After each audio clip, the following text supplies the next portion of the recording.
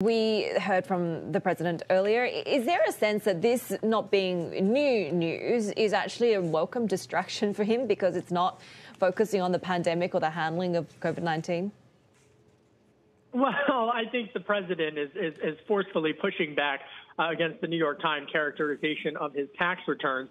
The president, for his part, has said for quite some years that he is wanting the middle class, as well as other lower middle class individuals, to be able to qualify for the same type of tax breaks and tax incentives that he was able to qualify for. He's going to make the argument at the debate in Cleveland on Tuesday night, New York time, that he and Republicans were in favor of lowering the taxes. But this is also, of course, an opportunity for Democratic presidential nominee Joe Biden and Democrats to argue that the wealthy and the well-connected have been able to take advantage of a tax system that has, quite frankly, left out and excluded the other middle class and lower middle class voters. Either way, it's a polarizing issue. It's an ideological issue, and it's going to be continued to fall along the political fault lines that we've been seeing.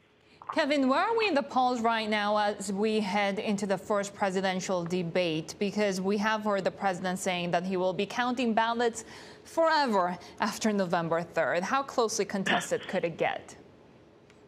Well, from a national poll standpoint, Biden is ahead. However, if you look at battleground states, Arizona, Florida, Pennsylvania, Wisconsin, Michigan, President Trump and Vice President Biden are neck and neck. However, in all of those battlegrounds, it would appear that Biden is ahead by single digits, but the president is within striking distance. Now, we should note as we head into the debate, the stakes really have never been higher for President Trump.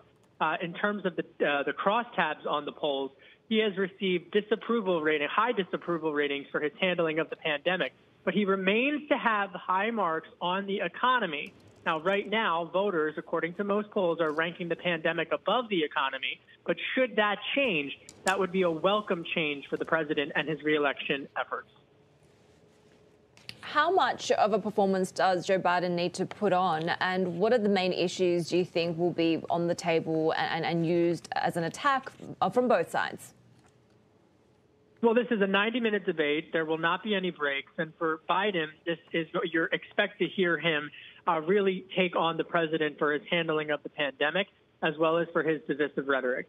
For Trump, expect to hear about lowering taxes, expect to hear about the economy and the recovery, and also expect to hear about the Supreme Court. The president yesterday nominating Judge Amy Coney Barrett to the Supreme Court. She would replace the late Justice Ruth Bader Ginsburg. And Republicans are hoping for a speedy confirmation process because on November 10th, there's a health care ruling. So domestically, health care, the Obamacare, Affordable Care Act, is also another issue that I anticipate, based upon my reporting, will come up in the first debate.